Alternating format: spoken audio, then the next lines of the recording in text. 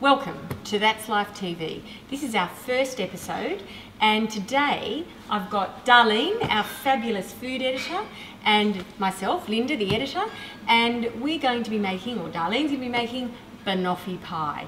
Now, if you've never made Banoffee Pie before, you are missing out on something. And if you've never tried it, believe me, it is the easiest thing you're ever going to make.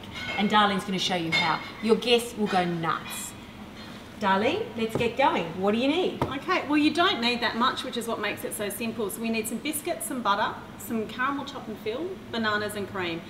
So we're going to show you how. What's the first step? Okay, first what we're going to do is break up our biscuits into the food processor, and we're going to crush those up to make our biscuit base. Once that's done, we're going to melt our butter in the microwave.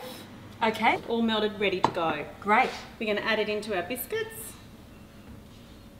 And then once we've added it all, just give it a few seconds pulsing. Okay, so now we've got a, that's one of those pans that has a removable bottom. What do you call it? It's a loose bottom flan tin. Loose bottom flan tin, that's it. Okay, so that's how it's being pushed in, and yep, we'll just keep going on that. To do that with a spoon. And basically it's a good idea if you concentrate on doing the sides of the tart first, because it's always where you use the most of your biscuit crumb, and it's always easy if you haven't got a lot left to get that nice thin coating on the bottom. All right, so we've got the flan done. So yep. Next step is the tin. So this is Nestle Top and Fill. You can use condensed milk, which is what I've done, and just boiled it. Yep, that's right. That's what we used to do before Nestle took the hard work out of it for us and put it in a can. It's a good idea just to pop it into a bowl and give it a little bit of a mix around, just so it's nice and smooth, because otherwise it looks a little bit chunky when you try and put it into the base. So just popping this into the flan.